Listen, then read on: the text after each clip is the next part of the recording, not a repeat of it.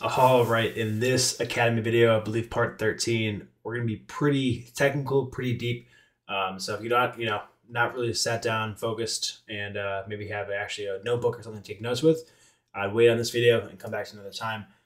This was going to be a little bit deeper in terms of, understanding the search auction as a general, and going into some confidential stuff that Google has released publicly now, in midst of their current lawsuit at them, which is good for us as advertisers, right? Kind of see how does the black box work of Google, and how can we, use that as a competitive advantage over our competitors, and make sure we understand Google as much as possible to really take advantage of that and to gamify it in our favor. So let's get to it. So some main notes before we really break into it, right, is focus on relevancy over all other things. You only pay for clicks, not impressions in the search auction. And every search is another auction performed, right? You don't just get one auction per day or one auction per week. Nope, every single search that happens that you're eligible to appear for, you will get a rank and a score, and then you may be eligible or not, depending on that, right? Depending on quality factors, stuff like that. So let's kind of go top down and then work away into very technical parts of the auction process. If you have questions, link them below. You probably will.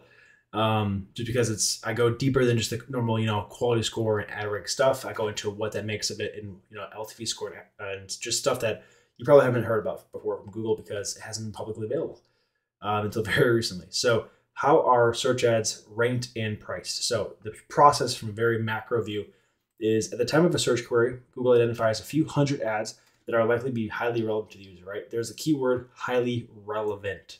Always focus on relevancy. At the end of the day, if you want to make sure your ad is best served to the people you want to serve it to, be relevant as possible for them, so Google rewards you. Then Google sends these ads to a system known as the ad mixer internally to assign each of the ads a score, and that internally is called either ad score or long-term value score or LTV score, okay? So that's brand information that Google has not released publicly before. It's called ad score or long-term value score. And the process of doing that is looking at the expected revenue per 1,000 impressions, minus two things: minus the impression cost, which is low quality ad, and minus the click cost of the low quality post-click experience. So it's weighing your ad in terms of, okay, Google's expected revenue from you as the advertiser on, how good of a quality of an ad is it? Will the user be happy to click on this? And also, what is the post-click experience? Is it really good for the user?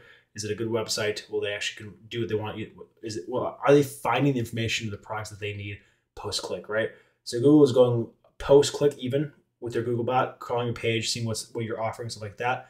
And they're going to weigh that to make sure, hey, are you good enough as a quality to even be shown in the ad, right? So make sure that's all there.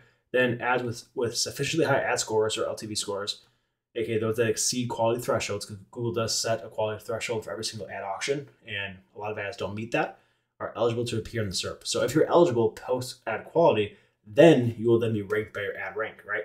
If they meet the eligibility conditions and the quality thresholds, they'll be ranked in order of those scores, high or low, based on ad rank, right? Now, before we get into ad rank, let's first talk about quality score, which is the main, everything is based off your quality score in terms of looking at Google's thing, because what is it? It's Google's internal auction score for relevance, right? There's another keyword, relevance, right? And it's usually known as 3 components. It's not, it's actually 4.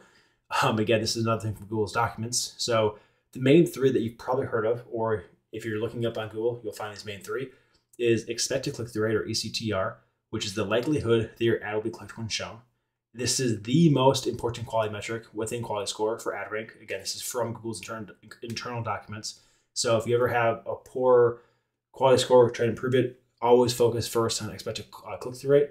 But big note here, which I hate when people say, oh, I have how can I improve this? Well, it's harder to improve because even if you have a great click-through rate, let's say you have a 20% click-through rate, 50% click-through rate, and you still have a, let's say 1 or 2 out of 3 here, it's expected. So even if you have great stuff, it will be weighed against other advertisers plus the history of that keyword.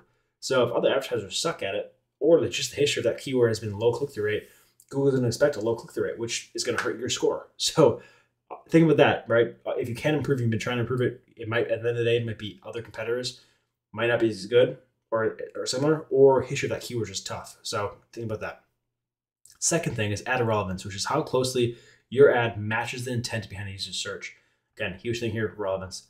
Then landing page experience is how relevant and useful your landing page is to people who click your ad. Again, that goes back up to here for the click cost right here. And then and the ad relevance was the impression cost, right? Easy. Now, that's where most people think it stops, right? Those first three things. However, there's a fourth factor, which is other factors. So that includes devices used in search, location of the user, time of the day, assets you have to make sure Google can dynamically create the best ad possible and the best ad relevant for that specific user. And also the Googlebot crawlers looking at your actual website, pages you have, the goal of the page, stuff like that. Now, the scoring system for quality score is based on a 3. You have 1, which is below average, 2, which is average, and 3 is above average. And how is that scored? Based on other advertisers who have shown for the same keywords over the last 90 days. Keyword there, based on other competitors, as well as last 90 days. It's not an exact timing metric. It's not that day you looked at. It's not that week that you looked at it. It's based on historical impressions for exact searches of that keyword. So what does that mean, right?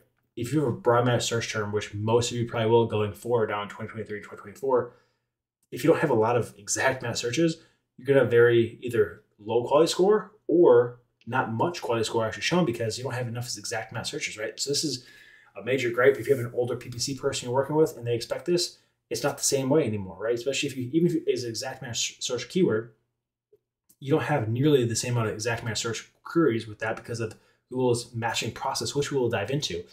So just keep that in mind. It's based on historical components for the last 90 days of that keyword against other advertisers, but it has to be exact matches. So if you have a one word broad match keyword that's working for you, but you have no quality score components, that's why, because you don't have enough exact match keywords over the last 90 days. Okay, so just always think about that.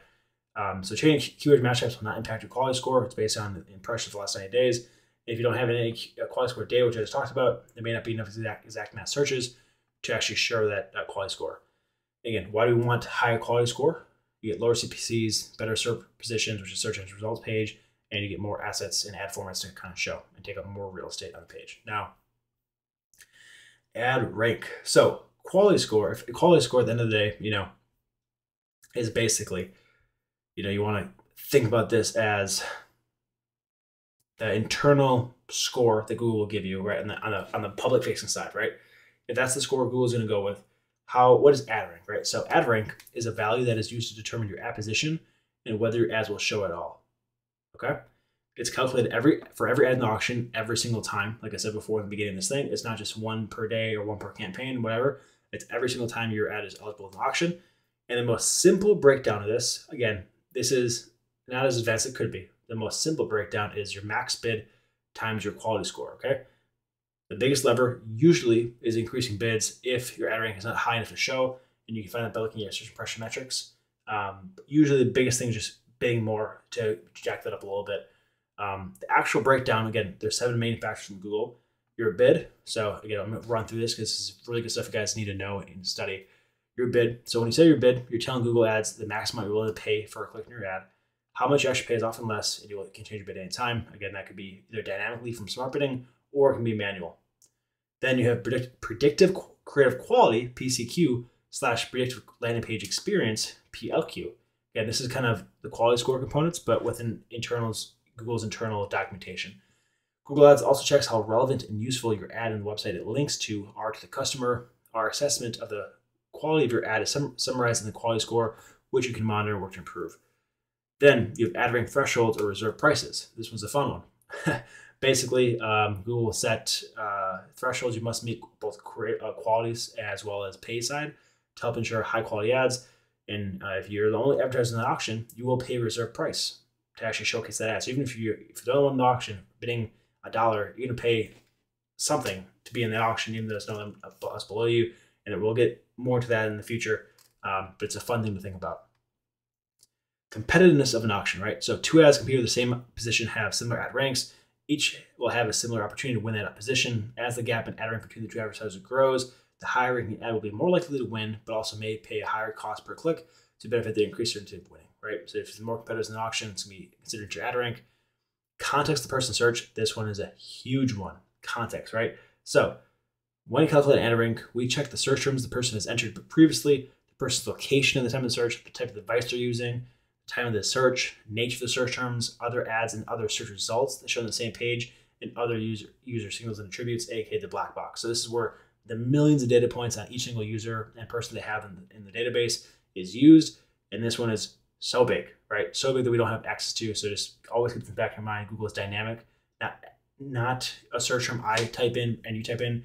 We went on the same location on different devices and have completely different search results just based on how we've searched in the past. What does Google know about us, stuff like that. And that's why if you ever have like a client who says, hey, I'm searching my brand name, it's not coming up, we'll get, I mean, there's a lot of components there, but if Google knows you type in a search over and over again, say your own brand, and you don't click on your ad because you're not going to spend your own money on yourself, Google's not stop showing you that ad. It thinks that ad's not relevant for you. It's just going to stop showing you, even if you're eligible to see it. And that's what happens a lot of times right now if people search for their own ads. Usually it's not as bad anymore, but you still get some like local service-based businesses or smaller businesses do that if they're newer to the game. So you got to walk them through that. And then expected impact from your ads, assets, and formats. So when you create your ad, you have the option to add additional information to your ad, such as phone numbers, links to specific pages on your site, prices, stuff like that. These are called ad assets. So Google can then estimate how these assets and other ad formats you can use will impact your ads performance. So in general, the more dynamic you give Google, in terms of the more information you give, the more dynamic Google can be, giving that end user the best ad possible. And Google will reward you if you have more stuff they can actually give to Google. So that's why you always want to make sure you can maximize the assets you give Google. And then predictive click-through rate, or PCTR, or expected click-through rate on the public side, this likelihood that your ad will be clicked when shown. So that is ad rank at the end of the day. There's ways to gamify this. I just want to really think about, and if you guys need to watch this again, I would. Main thing here is just really focusing on, what is Google's goal, which is relevancy. Always focus on relevancy. But quality score, if you're trying to play the game of can we be as a good quality score, which we want to be, you always want to have, try to have a high quality score. But if your quality scores suck, or we just don't have enough information on it, think about, okay, is it historical based? Yes, it is. Am I using broader phrase match keywords? You probably are. That's probably why I'm not getting a lot of exact match search queries, and that's might be why your quality score is lower, or just don't have enough information to actually showcase a good quality score. So yeah, that's pretty technical here. I just want to really show you the ad auction at a dynamic level and technical enough where you can respect it more and start thinking, okay, how does this actually impact my ads when I run ads? So that is it for the search auction video.